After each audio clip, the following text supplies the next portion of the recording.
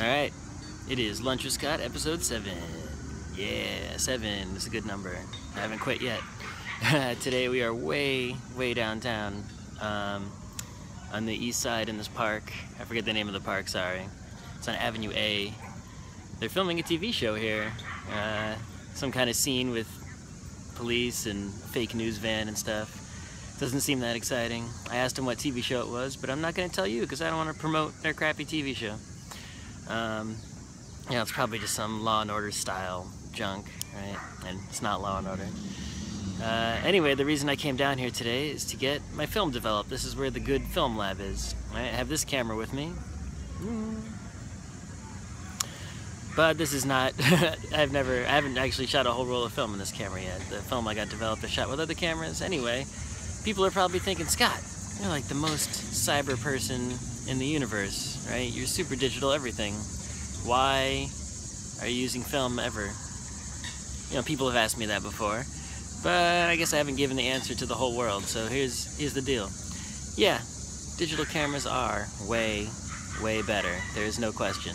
I mean, even if you can get better quality with some like super old film camera that has ginormous film, like 4x5, 8x10 or something, the convenience of the digital camera just puts it over the top, right?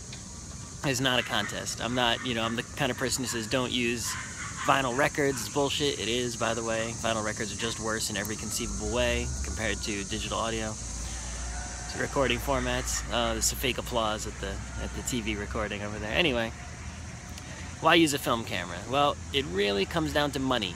And there's two reasons it comes down to money. Reason number one, it's actually cheaper. This camera, you can get on eBay way cheap. You know, if you want mint condition, you might have to pay a ton of money, but it's like you can get film cameras on eBay for nothing. You can get the lenses for nothing, relatively speaking, like hundreds of dollars at most for really good stuff. And, you know, film is $5 a roll for 36 shots, you know, and you think, man, but you're paying all this money every time you have to develop and shoot. It's, you know, more, and you don't get the photos instantly. It's like, yeah, that's right. Every time you're going to push the button, you're going to think real hard about pushing that button, right? You are not going to just take a photo without thinking about it. Your digital camera is like, boop, do, shooting like a machine gun, right?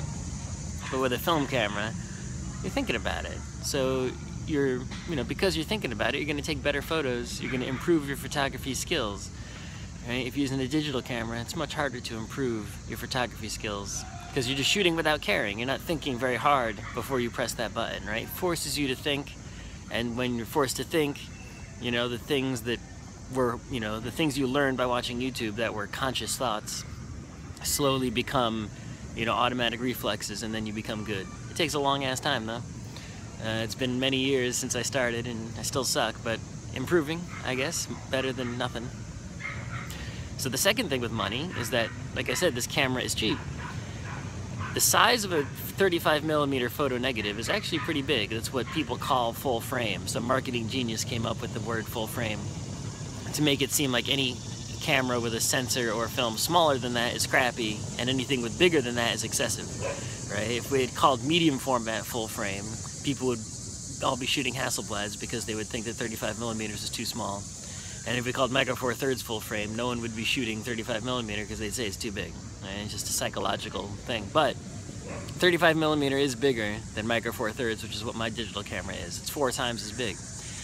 If you want a digital camera with a sensor as big as a piece of normal 35mm film, you need to get probably like the Canon 5D Mark III, and that is like over $3,000 for that camera. So if you buy even a $300 film camera with a $100 lens, $400, and you know, you get a discount on the 5D Mark III, you get a used one for $2,800, and it's still $2,000 that you've saved. $2,000 can process a lot of film, right? For that digital camera to pay for itself, right? You would have to take so many good photos with it, right? Now, it depends on how good you are, right? Where your hit ratio is going to be. You know, people talk about quality and whatever, and it's like, listen, the best photographers in the world can take better photos than you've ever seen using an old iPhone, right? Like an iPhone 3G or iPhone 4. You know, and they could give you the best camera in the universe, and you would take crap photos, right? So quality isn't an issue, right?